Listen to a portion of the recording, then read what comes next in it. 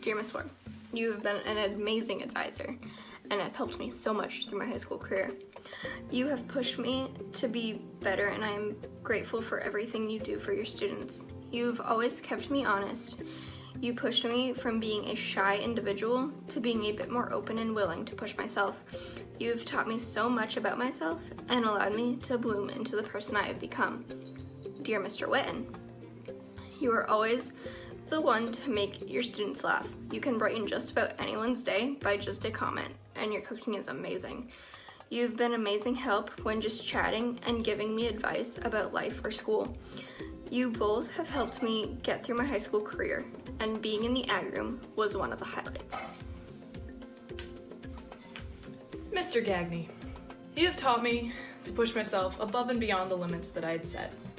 You always believed in me and supported most of my decisions, even if you didn't 100% agree with them.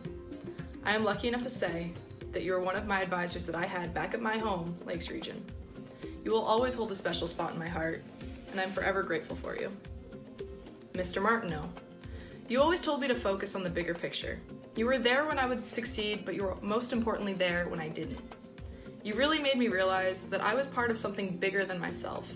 Without that, I may never have pushed myself to complete a lot of my FFA goals.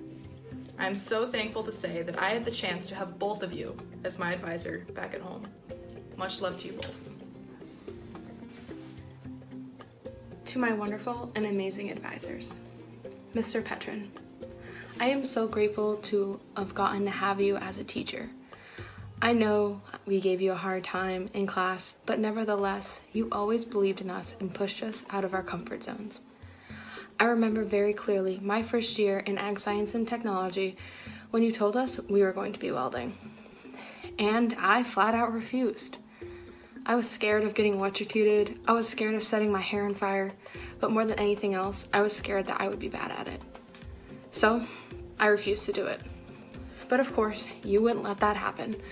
I remember you told me that you believed in me and that you knew that I could do it. And although I dragged my feet, that was the tiny push that I needed to put on a welding hat and do it. And you know what? I was awful at it, but that's not the point. The point is that was the first time I felt like a teacher actually believed in me and my abilities and showed me that they did. And for that, I am so grateful. Miss Rosequist, I miss you so much. I look back joyously on the memories of my senior year in your classes, from you blasting and singing along to Santa Baby in the middle of our holiday production, to making us laugh all of the time. I love the classes that I took with you. You have a no-nonsense way of telling us how you feel, but it really shows how much you truly care for all of us. Although I have many stories to share, a special memory I have is when you encouraged me to apply to college at Cobleskill, where you went, and study agriculture in college, even though I was very nervous, because that's not something I thought I could ever do. I'm so glad that you encouraged me, because I'm so happy that I did, and that I got to go down that path. You guys seriously helped shape who I am as a person. I'm able to credit a huge part of who I have become professionally due to your guidance and genuine care for me and my fellow chapter members. Thank you guys so much for everything. Mrs. Ward, had it not been for your welcoming smile and persistence to keep me in the loop with everything going on, I don't think I would have stuck it out in the early days of my FFA career. You pushed me to try new things and helped me along my way whenever I needed it. You give me direction when I need it, and you always seem to know where to throw in a joke or poke a little fun at me and others who rightfully deserve it. Your love and care for all of your students is seen much further than the classroom. Everyone knows that they can come to you for wisdom, encouragement, or very necessary life talks. From all the experiences I've had with Mrs. Ward, I've learned a couple important things. 1. Love what you do. Working at what you love benefits not only you, but others too. The love you have for what you do brings out amazing outcomes and inspires others to try and work as hard as you do. 2. Work hard. You only get out as much as you put in.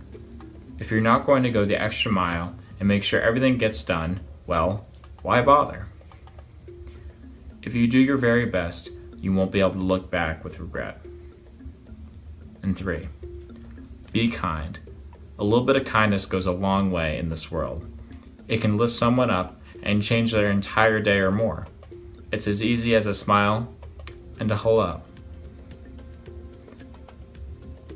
Mr. Witten, I'm not sure where to start, so I'm just going to send it here. When I first met you, I had a feeling you were a funny guy, and boy, I was right. Humor is something that comes easy to you, and you use that in the best ways. Your jokes can brighten a whole room like a light, and can make a moody and depressed high schooler forget their attitude and even crack a smile. You also have a knack for cooking. I always look forward to any opportunity I get to taste your cooking, and I have to say, you never, ever disappoint. In my time hanging around you, I've learned a couple of things also. 1, enjoy the time you have. You got to make the best of every moment, as those moments are the only times you can enjoy in life. 2, make people smile. Happiness is one of the greatest things you can give to someone, and Mr. Witten's ability to light people up makes me want to do the same.